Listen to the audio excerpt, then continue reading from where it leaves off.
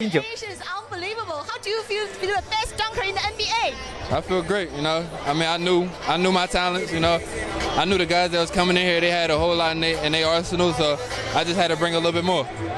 And how did you feel in the moment, went through in your mind when Eric Gordon made the dunk across the tackle? I thought they was gonna give him a 50. You know, some he was worth. It was worth the 50 if he'd have cleared them, but you know, he got clipped on his head a little bit. So I mean, the penalized points. Thank the judges, thank Aaron Gordon for hitting them, but you know, I had to get this win for me. All right, congratulations again. Thank you so much. Good luck. Thank you. Thank you.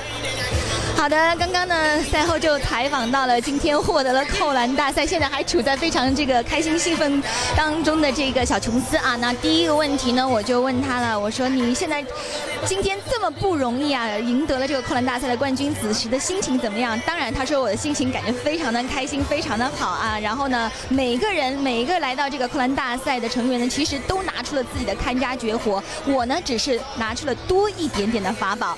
然后呢，第二点呢，我就说当这个戈登啊，最后这一扣啊和这个在这个 tackle 的头上这么高的巨人头上飞过去这一扣的时候，你当时这个心里面在想什么？他说我当时心里想，哎呀，糟糕了，看来这个裁判要给他50分满分了啊！但是呢，最终呢，非常感谢所有的裁判，感谢所有支持我的球迷，也感谢戈登给大家带来这么精彩的一个对决。不过最终呢，我获得了这个扣篮大赛的冠军，我感觉非常非常的心满意足。然后他抱着这个沉甸甸的奖杯呢，也是露出了这个灿烂的微笑。好了，以上呢就是周林安在这个芝加哥为你带来的报道。